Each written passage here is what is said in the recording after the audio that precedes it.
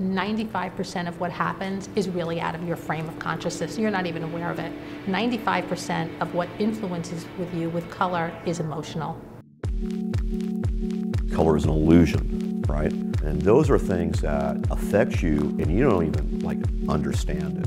When we would do concept work, but you could influence a decision of desire by colors. Color of the Year, we started that in 1999. How do we take what's taking place really and translate that through color?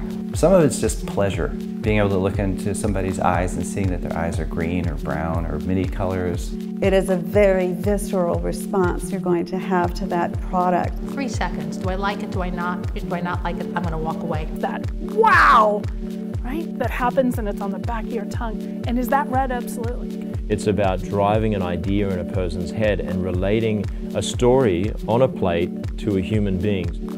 The most asked question, I should say, how do you name the color? Some colors, you have to touch it, you have to pick it up.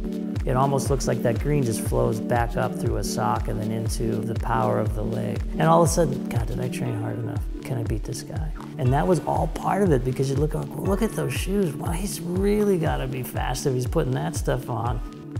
The detail of color is so important in what we do.